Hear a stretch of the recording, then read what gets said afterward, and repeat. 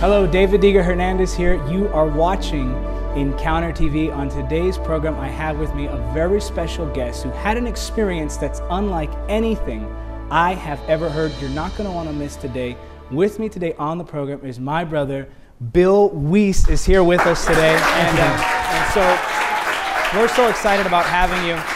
And you know, you had an experience that's unlike anything I've ever heard. And I want you to take us back to just that night that you first experienced this. And I know it was one experience. Just take us to that night and tell me, was it a regular day? It was. First of all, thank you, David, for having me. It's an honor to be on your show. But yes, we were regular, normal day, nothing unusual about the day. We attended a prayer meeting that we attended every Sunday night at our friends, Pastor Raul and Sharon's house, and came home, nothing unusual about the night. I've never studied the topic of hell. I've never gone to dark movies or taken drugs, none of that. I've never had a vision before.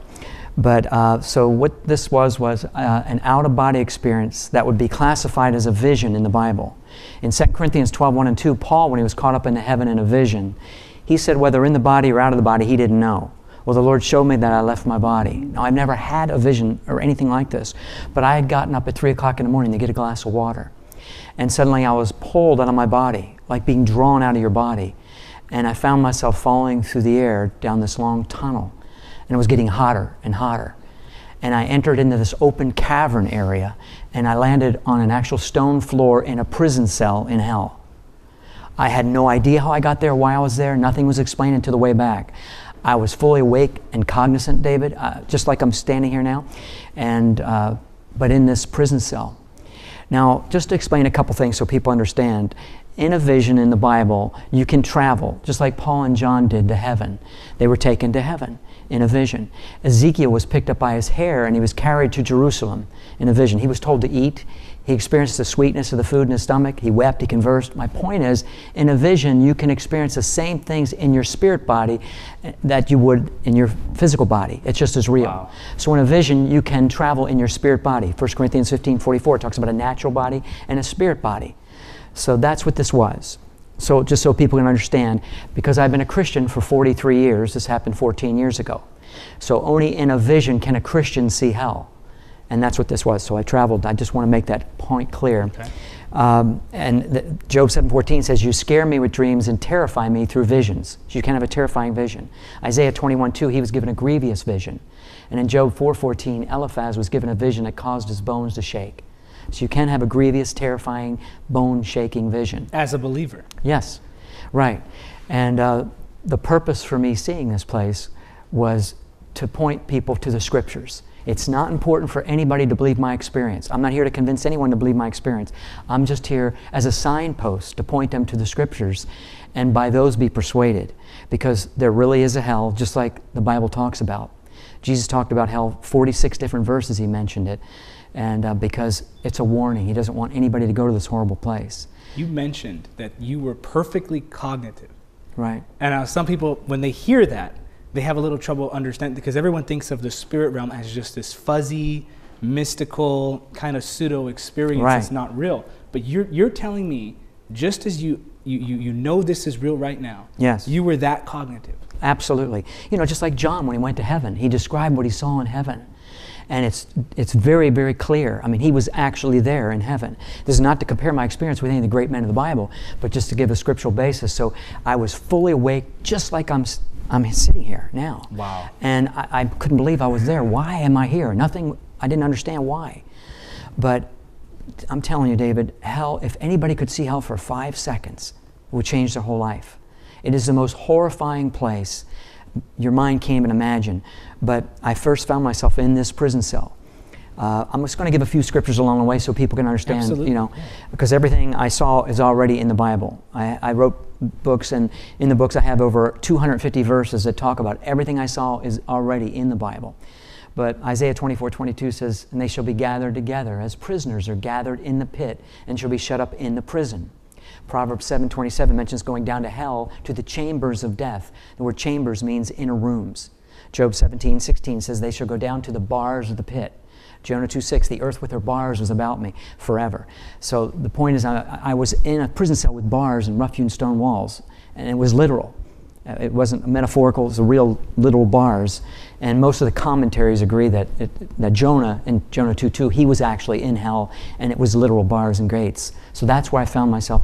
And like I said, the heat was so far beyond the ability to sustain life. I wondered, how could I be alive in this heat? I should be dead. I was lying on the floor in the cell, and I had absolutely no strength in my body. I thought, what's wrong with my body? Why is it so much effort to try to move?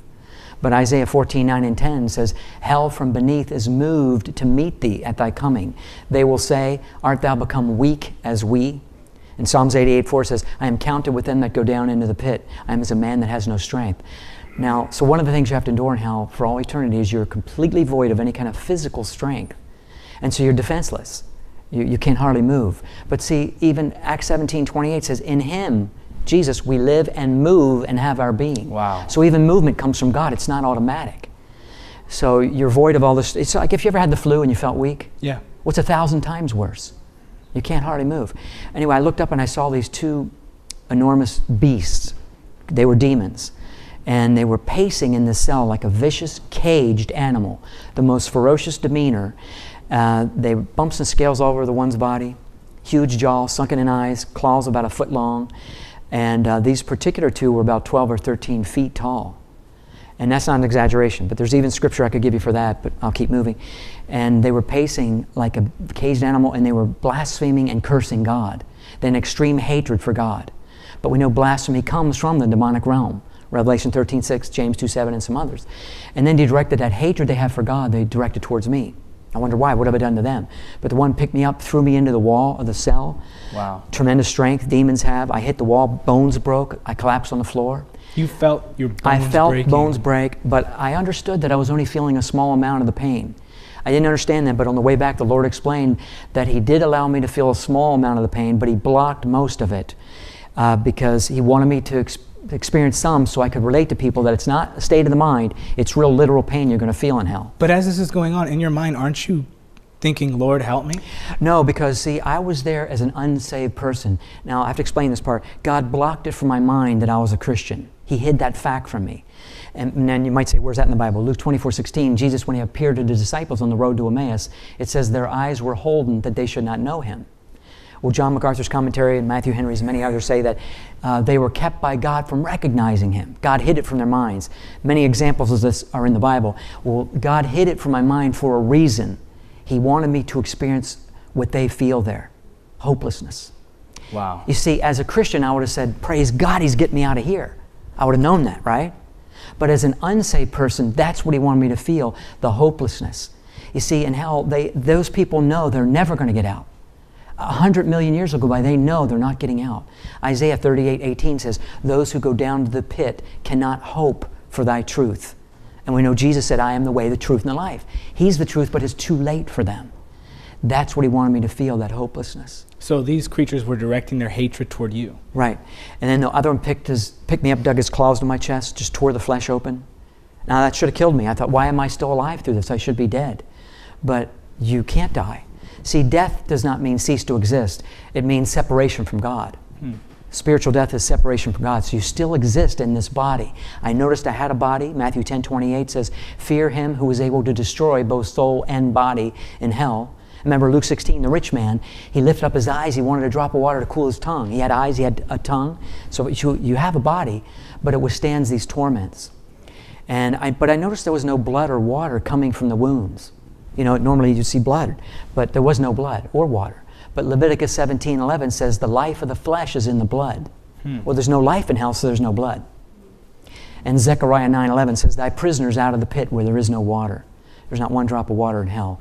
And David, these creatures have no mercy over you. These demons hate you. But we know Psalms 103:17 says, the mercy of the Lord is upon those that fear Him. Well, they don't fear Him in hell, so you don't derive the benefit of mercy. And about this time it went dark. Now I believed it was God's presence there to illuminate it so I could see, to describe to people what it looks like. But then it resumed its normal state. Absolute pitch black darkness. But we know Lamentations 3:6 says, He has set me in dark places as they that be dead of old. Or Jude 13 mentions blackness of darkness forever. But it wasn't just dark. You could literally feel the darkness. And that's not an exaggeration. Exodus 10:21 mentions a darkness that may be felt. What do you mean you could feel it? Well, it's so evil and so dark, it just penetrates through every cell in your body. It's not just dark like here. You couldn't see the hand in front of your face, and the whole place is filled with evil. And you just feel it, like Exodus 10:21 mentions. I was taken out of the cell. I was placed over next to this large raging pit of fire. Now, it was God that took me out, but I didn't realize that then. I was just placed over next to this pit. And this pit, I understood, was about a mile across, with real literal flames raging high up into this open cavern. And David, this is where I could first see people. There were thousands of people inside this pit burning, on fire. And that's the most awful thing, is to see a person on fire burning. Most of us have never seen that. But there are thousands of people screaming. And the screams are so loud, you want to get away from the screams. You know, if you've ever heard a person scream, well, there's thousands, but you can't. For all eternity, you have to endure that, you know. But Isaiah 57:21 says, there is no peace, saith my God, to the wicked. And Isaiah 32:18 says, my people dwell in a quiet resting place. Well, you're not his people, so you don't derive that benefit of even quiet. Wow. And, but to see people on fire, and there were demons shoving people back into this pit. You know, but more importantly, you know, the real fire. Jesus talked about fire. In 18 of those verses, he talked about hell. He mentioned about the fires of hell. So again, it's not metaphorical. It's not a state of the mind. It's real literal fire. I felt the heat. I saw the flames. But it's more important what the Scripture says. Psalms 11:6 says, upon the wicked he will rain fire and brimstone and a horrible tempest. Matthew 13:49 says, the angels shall sever the wicked from the just and cast the wicked into a furnace of fire. Many scriptures that talk about real fire. I could go on, but the point is, we know what fire's like. You said you saw people and you heard them screaming. Was there ever a point where you conversed with anybody? No. Those people are in a pit. They're all kept isolated and apart from each other. They don't know, they're not aware of each other? Yeah, they could see them, but they're far apart, so you could have no conversation. So you never get to converse with anybody again in hell. You're completely isolated by yourself. And that's an awful thing to experience. No conversation ever again. And there's people in individual pits of fire also. There's a lot of people in the big pit, but there were individual pits of fire that I saw. But that nobody is together. You have no purpose, no destiny. It's a complete useless wasting away. But Ecclesiastes 9:10 says, there is no work, nor device, nor knowledge, nor wisdom in Sheol. Sheol is the Hebrew word for the current hell. And so it's just a waste. And it doesn't matter if you're somebody famous here. No one would know who you are there. You have no identity. Ecclesiastes 6:4 says your name's covered in darkness. No one would know who you are. And you're completely forgotten in hell. Psalms 88:12, Isaiah 26:14, many scriptures. It's an awful thing to just be forgotten. You understand nobody up on the earth has even given you a thought. Nobody remembers you or thinking about that. You still exist down here. I thought about my wife. I thought about her up on the earth, and I understood I'll never get to say goodbye to her. She'll never know that I'm here. And that's an awful thought to live with for all eternity, that you can never say goodbye to your loved ones. They'll never know that you're down here suffering, still existing. Wow. Job 7:9 says, he that goes down to Sheol shall come up no more. You understand you're not getting out. And the stench in hell is so foul and putrid, the worst odors you can ever imagine, worse than any open sewer, bad eggs, rotten milk, everything you can think of times 1,000. And remember, Jesus rebuked the foul spirits, Mark 9:25. Yes. The demons have a foul smell, the burning flesh, but also you're breathing in burning sulfur, which is toxic. If you go to Hawaii to the volcano, you know, they have signs posted where you cannot go past a certain point. Because the toxicity of the burning sulfur coming up, it will kill you. It's sulfur dioxide. If you breathe that, it will kill you. It's toxic. Well, sulfur is just another word for brimstone. And the word brimstone's all through the Bible. So you're breathing in this foul, putrid air that should kill you. And so you don't want to breathe. But it's even worse than that because there's not enough air to breathe. And you have to fight and gasp for even the tiniest bit of air. But maybe only an asthma patient can relate to this. But this is how you breathe in hell. It was like, that was as much air as you could get. Well, that's not enough. You feel like you're going to die any moment. But see, Isaiah 42:5 says, the Lord gives breath to the people upon the earth. You're not upon the earth. You're down deep beneath the earth. God's real specific with His Word. And you need to sleep in hell. Just like here we need sleep. Now, I was only there 23 minutes, but I felt like I was there 23 weeks. Wow. And you need sleep, just like here. You know, if you stay up for 1 or 2 nights, you know, you ever stay up for 2 nights with no sleep? Yes. You're pretty much a wreck after 2 nights, right? You can't function. Well, hell, it gets progressively worse, and you need to sleep. See, Revelation 14:11 says, and the smoke of their torment ascends up forever and ever, and they have no rest day nor night. Now, no rest from the torment, but no rest of any kind. Because Isaiah 57:20 said, the wicked are like the troubled sea that cannot rest. You know, the sea's always moving. But see, rest is a blessing from God again. Psalms 127:2 said, the Lord gives his beloved sleep. You're not his beloved there. So there's no rest, there's no water, there's no breath, water. There's no communication. No communication. You don't get to eat. You have the feeling of hunger for all eternity. You don't get, you know, if I was to give you a drop of water, that wouldn't suffice, would it? You wouldn't value a drop, one drop. But in hell you would. Just like Luke 16, the rich man wanted a drop of water. You never get that drop. So you have that thirst feeling for all eternity. No sleep, the torment, the loud screams, the darkness, it's so intense. Now, I could only see through the flames and along the edges. It is so dark in hell, it consumes the light. You know, here, a pit a mile across would produce a lot of light, right? A whole mile is a big pit. Well, in hell it doesn't. It's so dark it consumes the light. So I could only see through it and just along the edges. And I was standing beneath a tunnel, and along the edges were these demonic creatures of all different sizes. Some were only 2 and 3 feet tall. Some were 12 and 13 feet tall. Everything twisted, deformed, grotesque, the most horrible looking creatures. There were snakes, and I was standing on a bed of maggots, solid maggots all over, crawling on people. But see, you know, Jesus said, where their worm dies not. And he used the word maggot. If you look it up in the original, it's the word maggot. And he said, where their worm dies not. See, in Isaiah 14:11 says, where the maggot will be spread under thee, and the worm will cover thee. It's the word maggot in the original. So that's why Jesus said, their worm dies not, because the flesh is never fully consumed. You see, I didn't know this, but if a dead animal's being eaten by maggots, I know this is disgusting, but if a dead animal here in life is being eaten by maggots, when the flesh is consumed, the maggots will die. I never knew that. Maggots die after the flesh is consumed. That's why Jesus said, where their worm dies not, because the flesh is never fully consumed in hell. Wow. So as Job 24:20 says, the maggot will feed sweetly on thee. Is that disgusting enough? These things you're telling me, I'm just sitting here going, wow. It's far worse than people ever imagine. And I never thought about hell. Never gave it a thought. I knew that it was fire. As a Christian, I knew, well, it's fire, it's hot, but never really gave it a thought. But I mean, every horrible thing is experienced in hell. And you'll never get one good thing again. What was the fear like? The fear is so far beyond anything you can imagine. And I try to relate to people the fear. You know, all of us have gone through some kind of fear in life. Maybe you're in a car accident. You remember the moment before the impact? Maybe before you hit, the fear that jumped up in your throat. Maybe you're in a war and you saw some horrible things. Maybe you're robbed at gunpoint. That fear that you felt. Well, I'll share an experience I had. I used to surf a lot when I was a teenager. And I was attacked by a 10-foot tiger shark. Grabbed my leg, pulled me down under the water. Now, you can imagine the fear that I felt at that moment, right? You can kind of relate to that. I can tell you in life, there's not much more fearful than that, than having your leg in a shark's mouth. Well, that fear that I felt, David, paled in comparison to what you feel in hell. It wouldn't even register. So you have to endure that fear for all eternity. It's just suffering in its pinnacle. Yeah. It's fear and its pinnacle. It's all these, the wonderful things about God. And I like how you've worded it before in your book and in the talks I've seen you give, to where hell is simply not, well, I shouldn't oversimplify, but it's the absence of everything that is good about God. Exactly. That's something the Lord revealed to me. See, James 1:17 says, every good and perfect gift comes down from above, from the Father of lights. So all the good we enjoy in life comes from God. Fresh air, sunshine, sleep, fellowship, eating, drinking, all that comes from God.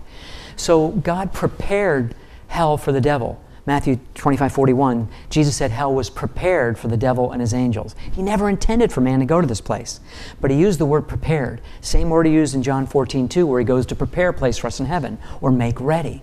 So what he did was, since all good comes from him, he withdrew his goodness, because he was preparing this for the devil. He threw the devil out of heaven.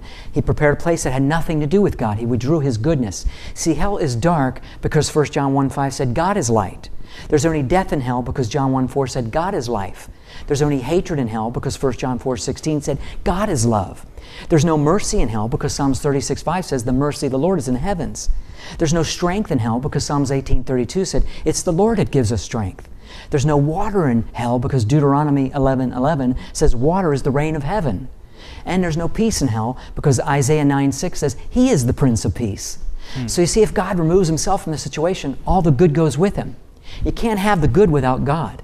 You can't separate the two. So if you're a person in life that says, you know, I don't want anything to do with God, well, fine. Then there's a place prepared that has nothing to do with him. Wow. Other than one thing, the fire in hell does represent God's wrath. All through the Bible, it says he'll pour out his wrath in the form of fire on sin. But God poured out his wrath on Jesus on the cross so we wouldn't have to take that wrath. But if people deny Jesus as their Lord and Savior, then they have to take the wrath. But see, the other things experienced are because of his absence. So that's why hell is so horrible. So you were taken to this place, this prison-like place, and you were taken to a place where you saw people on fire. What else did you see? I saw demons tormenting people. Like I said, demons all different sizes and shapes. People have no strength. They're burning. They're alone. They're just by themselves. They have no purpose, no destiny. It's just a complete waste in hell. But again, David, I really want to get this across to people. That worst part is that hopelessness. Because you understand there's no Calvary coming over the hill. There's no angels to come rescue you. There's no friend you're ever going to get to talk to. You understand. See, in life here, we always have hope. Even if your situation is so dire, you can always die to get out of your pain. But in hell, you understand you're not going to die. You're not going to get out of it. To go on for all eternity like this, it's beyond anything we can imagine. That's why this decision is so important for people to make, to receive Jesus, to repent of their sin and receive Jesus as their Lord and Savior so they can escape this horrible place. And that experience, how has that changed you, seeing all that? Well, it's given my wife and I a passion to want to go and share this with people. Now, David, I've never asked for one place to go. We've never even asked to write our book. The publisher came to us, and we've been invited all over the world to speak. We've never pursued anything. We've never promoted ourselves in any way, but God keeps opening up the doors. But I'm happy to go because I understand the value of a soul, and if I can point people to the Scripture, and by the Scriptures their eyes are opened and they can avoid this horrible place, then they can avoid hell and go to heaven. So it's given me an eternal perspective. What's really important in life? God told us all as Christians to go and witness and share the gospel, right? That's what we're all supposed to do. Yeah. It's not just for pastors. So it's given us that desire, and it's caused my wife and I to even leave our careers, which was not easy. We both made a lot of money in the real estate business. And I owned my own company for 35 years, and we walked away from that large income that we had. To me, that adds a lot of credibility to your story, because a lot of times you see people who have these stories and there's nothing scriptural about their experiences. Right. They didn't leave anything behind. They're pushing themselves in their experience. But with yours, you were a businessman in Orange County, right? And you can't do well in Orange County if you're telling people you went to hell. Right, right. But you know, for 7 years, there was no book. The first 7 years, didn't have a book. And we were invited all around the country. We paid our own way, and we never took one penny from anybody everywhere we went around the country for 7 years. Then the publisher came to us, and they asked us to write the book. So it was not something we were looking to self-promote. But I was happy to write the book because I placed in there all the Scriptures so people can read for themselves what the Bible says. They don't have to believe my experience, just believe the Word of God. And again, when you say that again, to me, adds so much more credibility to what you're saying. It's about pointing people to the truth of the Word of God, ultimately. Right. Well, we paid our own way. We didn't take any money, and then we walked away from a career. We were making $500,000 a year. That's not easy to walk away from, you know, and not knowing how we're going to survive. But God's taking care of us. And He's a good God that we serve. So if I can, go back to this experience where you were there, and then tell us now kind of the final moments leading up to you coming out of this experience. Well, when I was looking at all this horror, people being tormented, I was terrified in this dark tunnel. And something began lifting me up, raising me up this tunnel. It was God, but I didn't realize that. I started ascending up this tunnel. And then all of a sudden, this bright light appeared. Now, I knew immediately who it was. I had no question in my mind. I didn't see his face.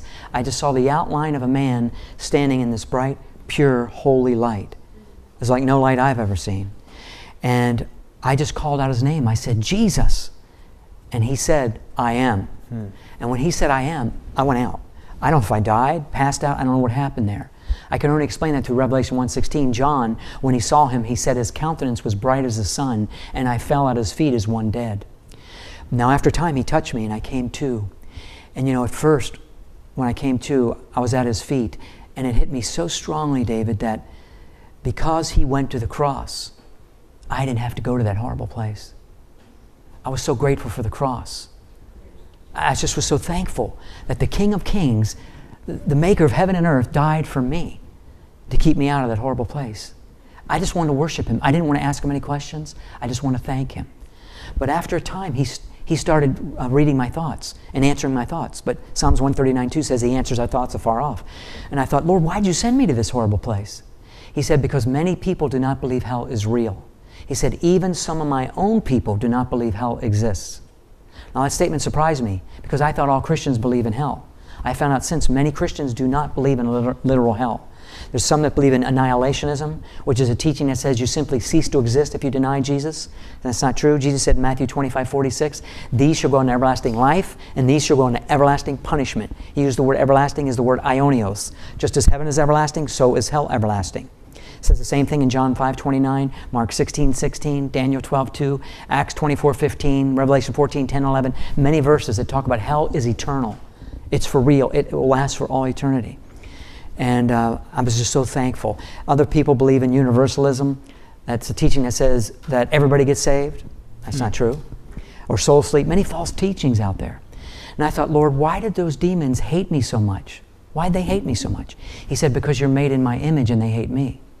Remember, Jesus said in John 15:18, they hated me before they hated you. Those demons have a hatred for God and a hatred for His creation. And then I thought, Lord, I don't want to tell anybody about this experience. They're going to think I'm crazy or had a bad dream. He said, it's not your job to convict their hearts. It's the Holy Spirit's. He said, you just go and tell them. I said, yes, sir, I'll go. But you don't have to admit, I complained. For the first 7 years, when there was no book, I complained about this. I had a real estate business, making a lot of money. I didn't need the ridicule. Why do I need to do this? And I kind of griped to the Lord. But He said to me, you know, Bill, it's not about you being comfortable. It's about you being obedient. Wow. You know, and God's given us all a job to do. And nobody is more important than anybody else. We all have a job to do in the body of Christ. It doesn't matter what He's called you to do.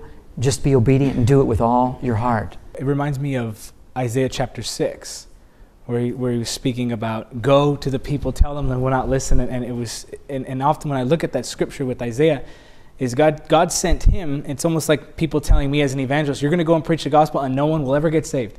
You know, that's pretty much what he told Isaiah. But it's so key what you said about delivering that message that's in your heart, that it doesn't matter if I mean, results leave to Him. Right. But I'm just going to be obedient. Exactly. That's all we're called to do, is be obedient. You know, and at the first year, I wanted to grab everybody by the shirt collar and make sure they get saved, you know. And, you know, because you understand, I've been there, I saw it. And people say, you know, I don't believe that. I just don't believe the Bible.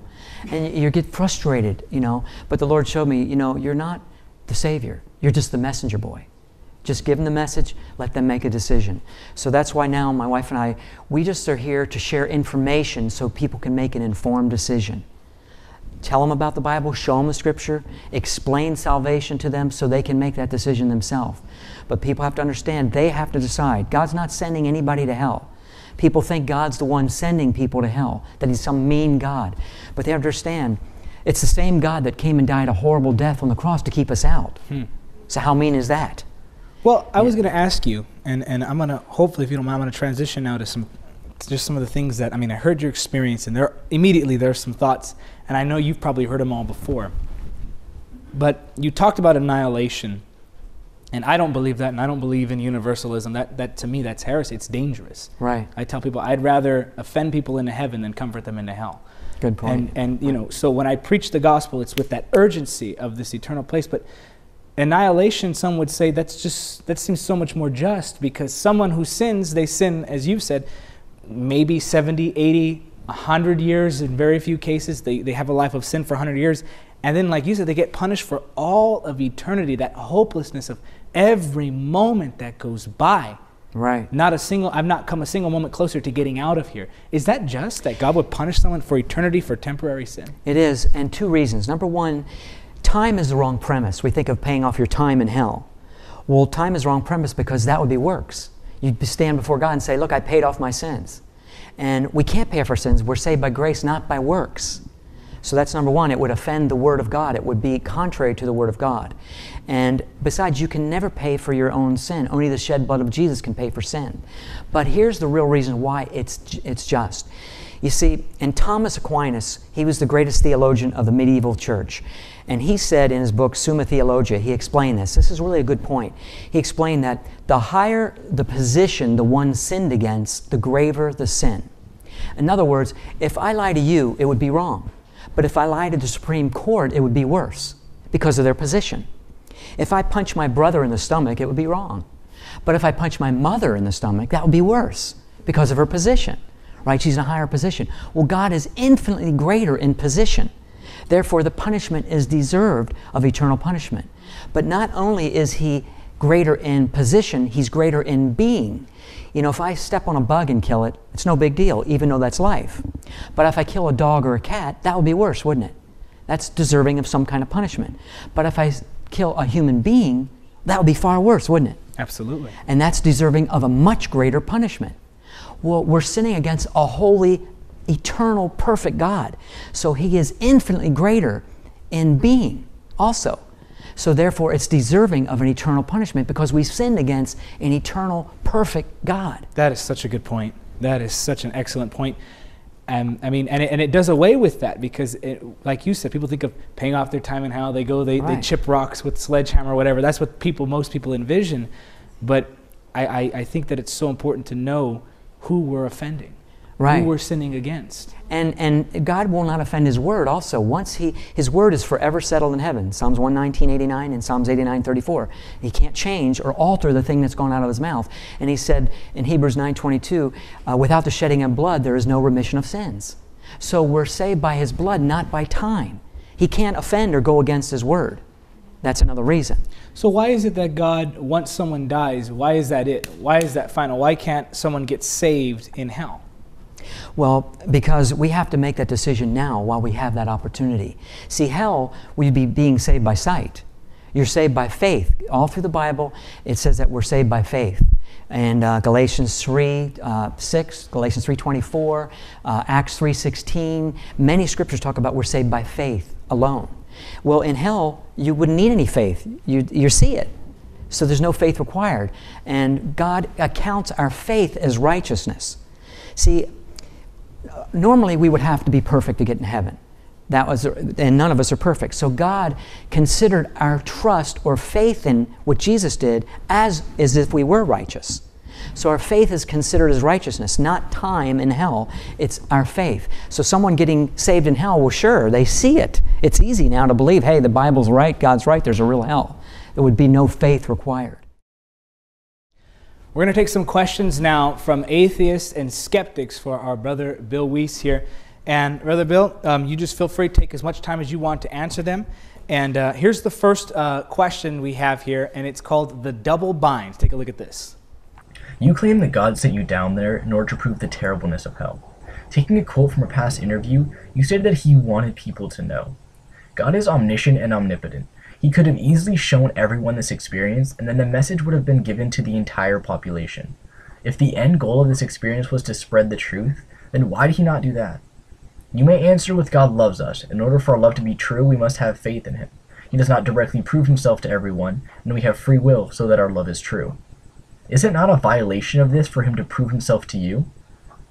Faith is made obsolete, and in essence your love becomes manufactured. So why would God do this? It is in stark contrast with the very reason God made us, and it accomplishes nothing. In order for your story to have any believability, you must break this double bind. First of all, God is not proving anything to me. I was already a Christian. That's the difference. He's thinking I was unsaved, so God had to prove that there's a hell for me, and why should He do that? I think that's what He's thinking. Yeah. But I was already a Christian, and this is a vision, and God is fulfilling Scripture. Because in Acts 2:17, He says, in the last days, your old men will dream dreams, your young men will have visions. So God is fulfilling His word by allowing people to have dreams and visions.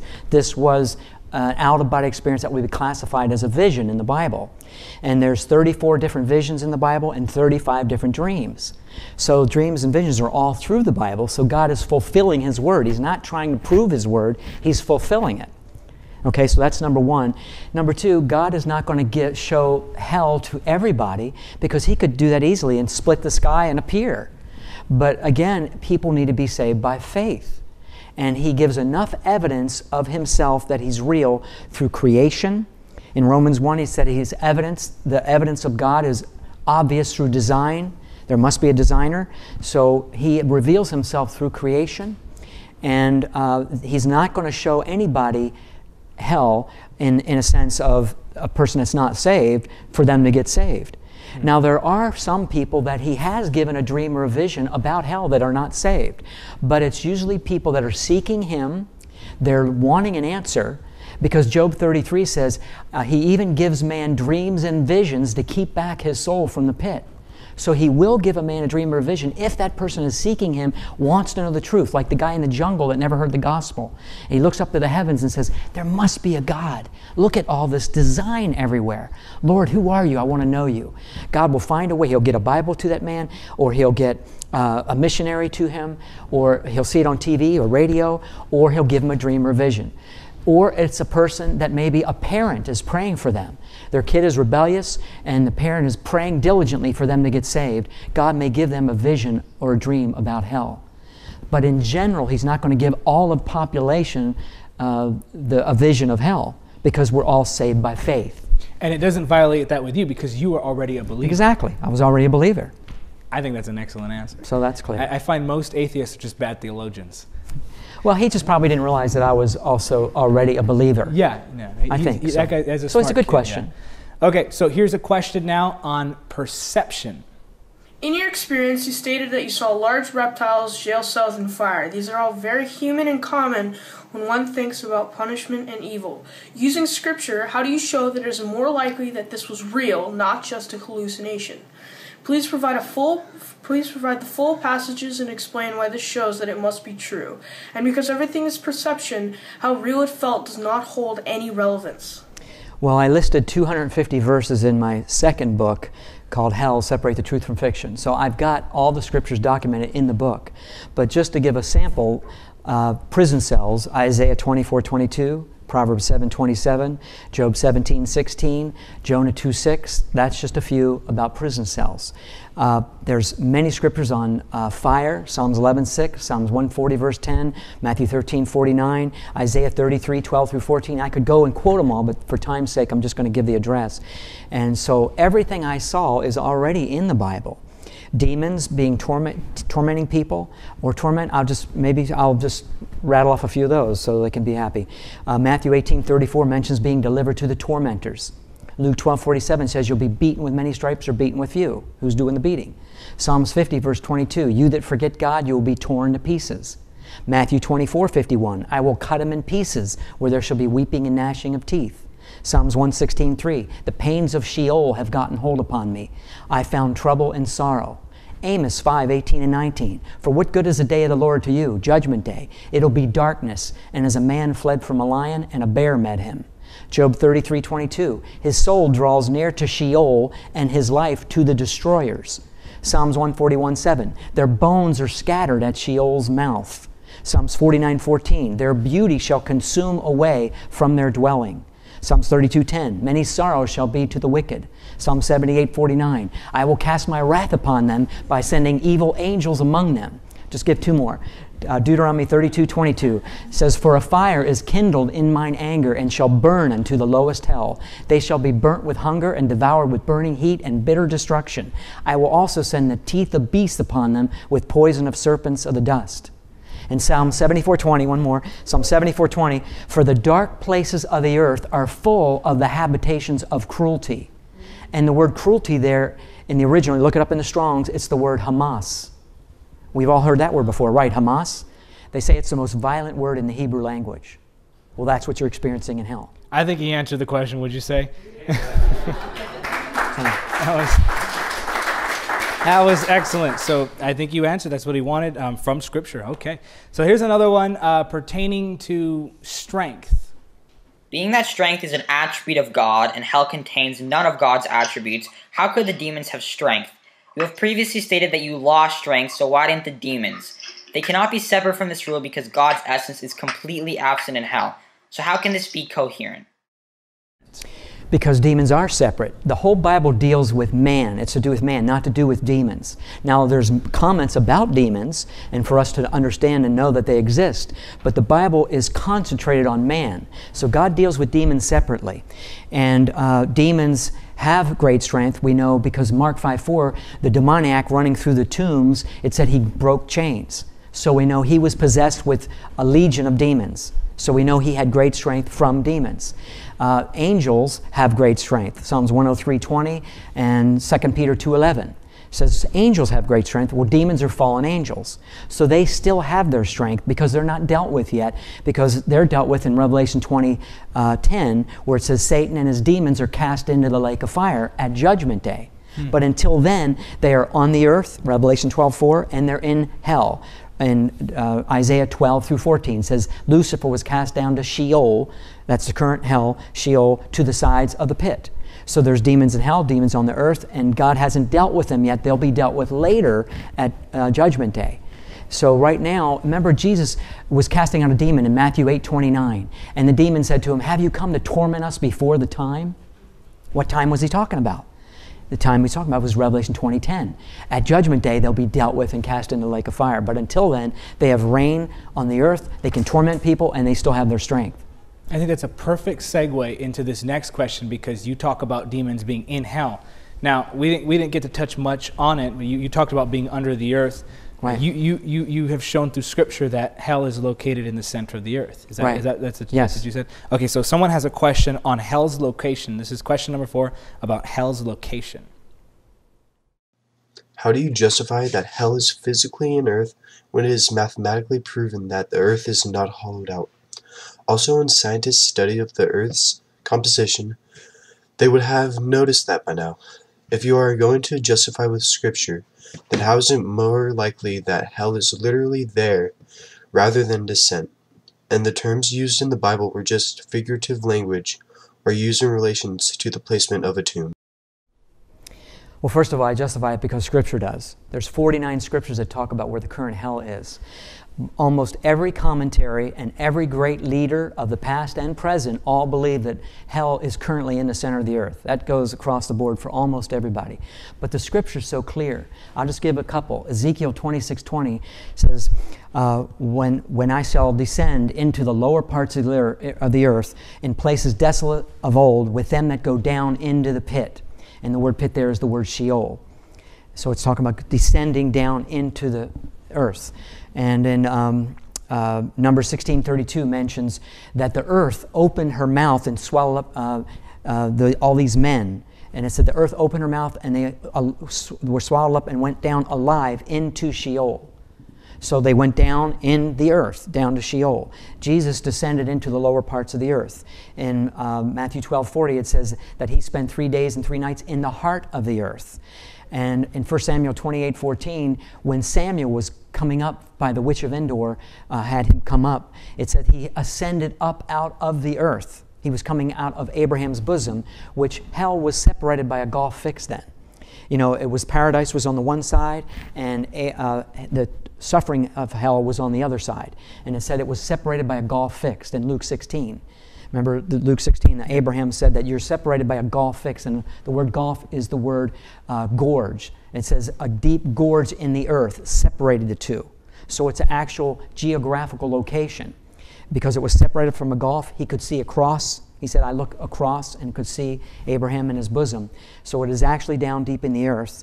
And there's so many verses that make it clear that that's where it's currently at. And then death and hell deliver up the dead that are in them in Revelation 20:13 at Judgment Day. But right now, people are down deep in the earth. The Scripture's really clear on that if you read all 49 of them. Absolutely. But also, the point I want to make is that hell, the reason he's thinking that scientists say that, you know, the earth is, he said the earth is solid in the center. It's not hollowed out. Right. Well, first of all, scientists are not positive about anything about the earth. They assume that that's what it's like because they can only dig down 9 miles deep, and it's 4,000 miles down. So there's no way they can know absolutely what's down in the earth.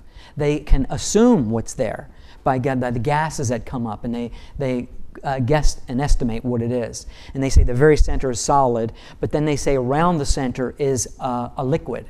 So it could be in the liquid area. It doesn't mean it's right in the center. It could be down in the liquid area. And they don't even know that it's solid for certain. They can't say that with certainty because no one can dig down into the earth. I love it. I love it. I love it. Okay, so now I'm wondering if anybody here has any questions for Brother Bill, and then you go ahead and ask the question, then I'll repeat it just so we have it on mic. Feel perfectly comfortable. Like I said, I want you guys to feel comfortable with asking. Anybody here have any questions for Brother Bill here? Right here. When you were down in hell, did you feel like your flesh was deteriorating? Okay, so he's asking, when you were down in hell, did you feel like your flesh was deteriorating? No, I didn't, but I was not there. I was there in a vision, so I was there a little differently than an unsaved person would be. So I'm sure my experience was a little different than them. I saw people's flesh hanging off their bones in that pit of fire, so I did see their flesh hanging. Most of the people were skeleton form, like almost no flesh on their bones. I didn't experience that. God spared me from being burned. I felt the heat, I saw the people burning, but I didn't have to experience that. So that's a good question. And I saw you with your hand raised. The first time you told that it was your wife, was it tough for her to believe you? Was it hard for your wife to believe you when she first heard? No. She knows me, and she believed me totally, but she found me screaming on the floor. When I came back in my body, I entered back in my body, and hell is so severe that I felt my body literally dying. And I was at the best shape of my life then. I worked out like a lot, and I was in really good physical shape, but I felt my body dying because hell is so severe. You know, you've heard of people that have died of fright. Well, you can literally die of fright. And I started screaming, and I went into a traumatized state. Well, my screams woke up my wife, and she found me on the floor, and I screamed out, pray for me, the Lord has taken me to hell. And so she actually felt a peace about her because she knew that God was in control. And she believed me totally, and then I stayed up the rest of the night explaining to her what happened.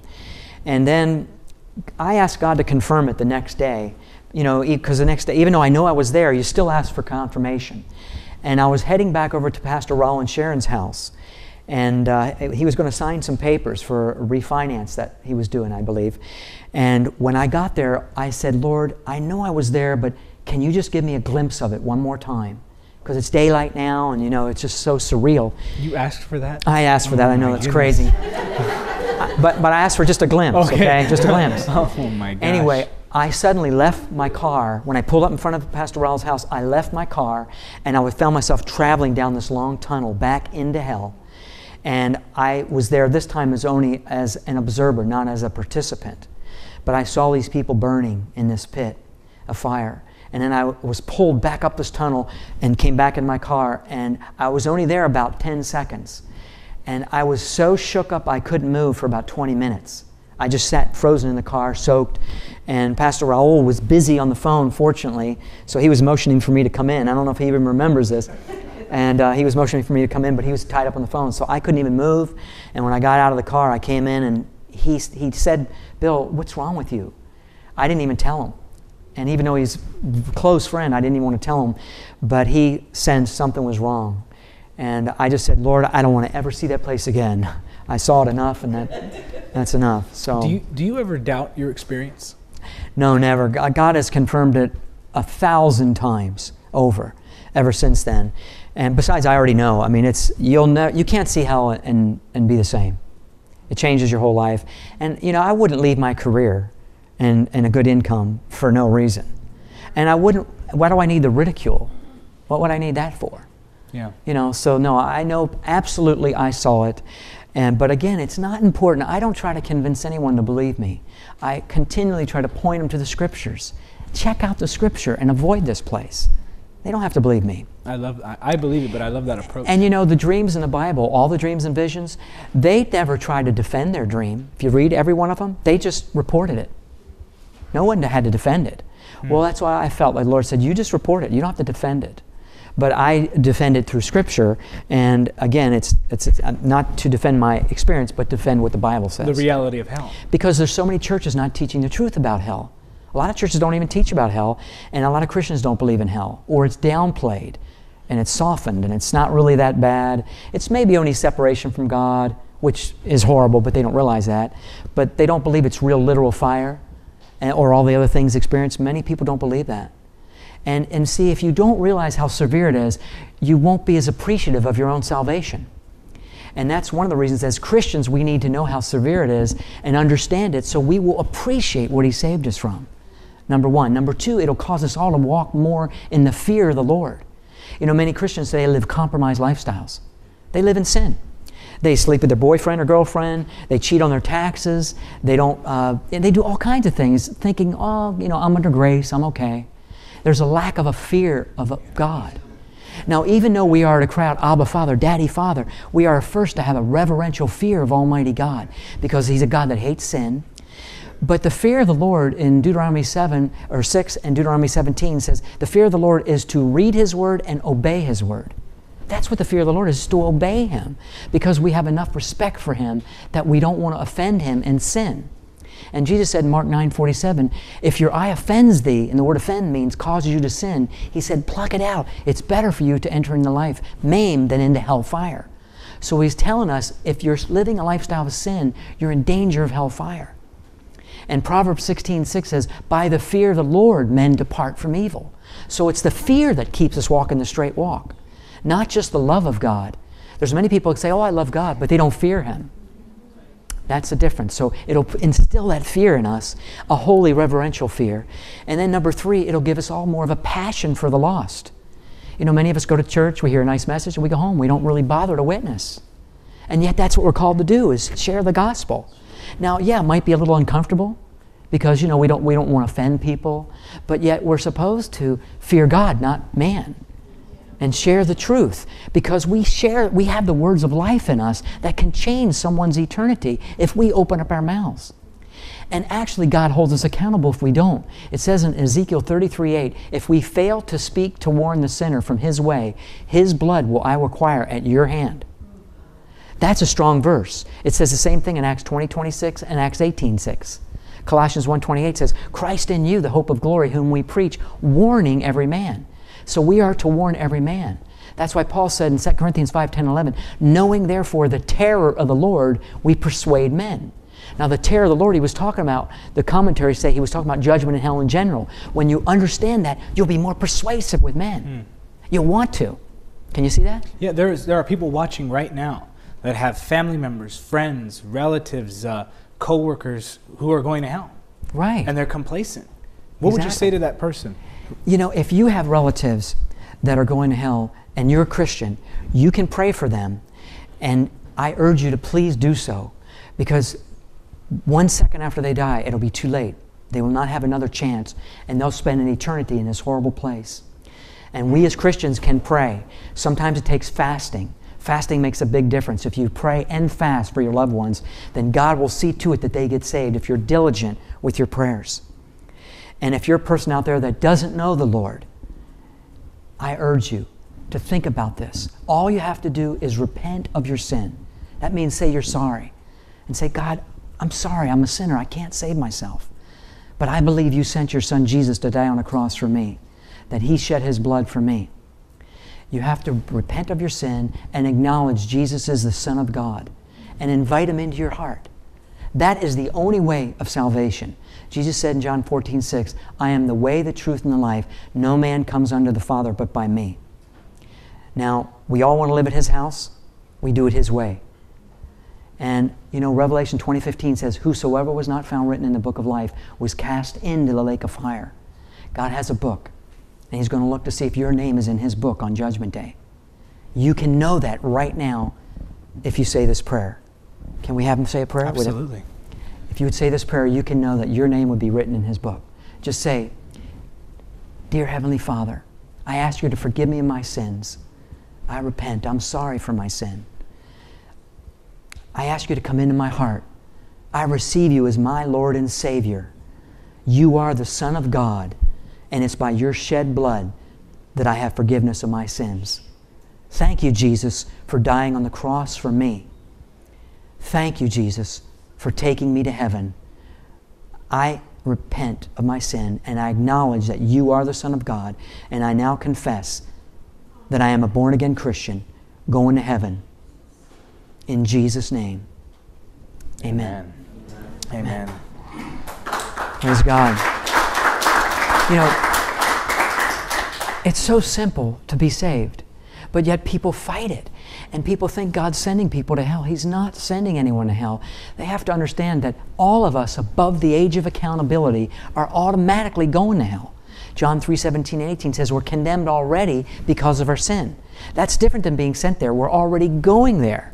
That's why Jesus came, was to plant a cross right in the middle of that road. So all we have to do is look up to the cross, be humble enough to admit I'm a sinner, and He'll pull us off that road and take us to heaven. But because He loves man, He gives him that free will to choose. We have a free will. That's proof that He loves man. But He gives him that choice. You know, but Revelation 21:8 says all unbelievers shall have their part in the lake of fire. So if people say, you know, Bill, I don't believe you, I don't believe the Bible. Well, He just told you where you'll end up. That's why Jesus said in Matthew 12:37, your own words will condemn you. Because you said with your mouth, I don't believe the Bible. So you send yourself to hell. He's not sending anyone. People send themselves by rejection of the truth. Wow, that is such a good word. That is such a good word, and it's so needed. Not many are preaching the truth. It's a secular, seeker-sensitive culture. Right. And this message is so important. And so I want to thank you for sharing it. I want to thank our brother here for coming here today. And you know, it's just, thank you so much. It's been an honor to have you on. And was it? I was going to, I don't know, do we have one more minute to share one thing? We have as many minutes as you want to take. Well, I just want to share this one thing because people don't understand too. They think that, you know, see, people really feel that good has so much to do with it. They really can't imagine. They think, God's a loving God. How can He let a good person go to hell? That's the common misconception. I just really want to address that quickly because that stands out in people's mind. They really struggle with a good God allowing a person to go to hell. But good has nothing to do with it for two reasons. And if they can understand this, people might be pretty good compared to their standard.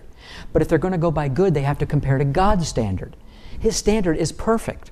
Heaven and God are perfect. And He said in Revelation 21:27 that He'll let nothing in heaven that defiles or corrupts. See, so He cannot let us into heaven the way we are. We would mess it up just like we have the earth, right? So He cannot, His standard is so high that He said in James 2:10, if we offend His law in even one point, we're guilty of all. If we lie once, if we steal one thing, if we have one lustful thought. There's even a scripture in Proverbs 24:9 that says, even the thought of foolishness is a sin. If we have one foolish thought, that would exclude us from heaven. That's a pretty high standard, isn't it? So we can't stand before a holy God and say, I'm pretty good, let me in. Good has nothing to do with it because you're not good enough compared to His standard. And thank God it's not based on being good, it's based on a relationship with Jesus Christ. But the second reason good has nothing to do with it is an analogy would help. If you went and found the most expensive home in the country and you knocked on their door and you said, excuse me, but I'm moving in with you because I'm a good person. What do you think the people would say? No, right? You don't know them. You have no relationship with them. You wouldn't expect them to let you move in. Well, the same way, people go through their whole life. They have nothing to do with God. They deny Jesus as the Son of God, which He said is the only way to His house. Then at the end of their life, they have the nerve to come knock on His door and say, I'm pretty good, let me in. What does good have to do with it? You don't know Him. You have no relationship with Him. You see, God offers to be their Father throughout their whole life, but they push Him away. They say, I don't want you. See, God is their Creator, but He's not their Father until they invite in Jesus as their Savior. Then He becomes their Father. So until then, they have no right to live at His house. That's unreasonable to expect to live at someone's house that you don't know. See, He's not your Father. Galatians 3:26, John 1:12, John 8:44, Romans 9:7 and 8 all explain that He's your Creator. He's not your Father. So they have to invite Him in. Doesn't that make sense? That is one of the best analogies I have ever heard when it comes to God's mercy, knowing Him and eternity. And it is so true. It's relationship. Right. Depart from me, for I never knew you. Right. And He cannot let us into heaven the way we are, again, because our nature is different than His. See, if I stuck my hand into the fire to retrieve something and it burned me, I wouldn't say, why'd that fire burn me? That was mean in that fire. I wouldn't say that, would I? Why? Because the nature of the fire is to burn. I would expect it to burn my hand. My hand and fire are not compatible. Well, neither is a holy God and sinful man, because it says His nature is fire. Hebrews 12:29 and Nahum 1:5 said, He's a consuming fire, and everyone would be consumed at His presence. So His nature is not like ours. We can't show up in His presence the way we are. We would be consumed. So He cannot overlook our sin. He has to give us a new nature. And that only comes through a relationship. He gives us a new heart and a new spirit when we get born again. See, so if we understand these things, that we can't just show up at heaven and stroll in the door. You know, we're not good enough. We have to have a different nature. And God loves people and gives them that free will to choose. You believe His word or don't you? It's up to people. And God leaves the choice to us. That's right. Well, thank you again for coming on. I appreciate you being here. Brother Bill, it's a privilege to have you on. It's a blessing to have you here. And thank you for watching. We will see you next time on Encounter TV. God bless you. Bye-bye.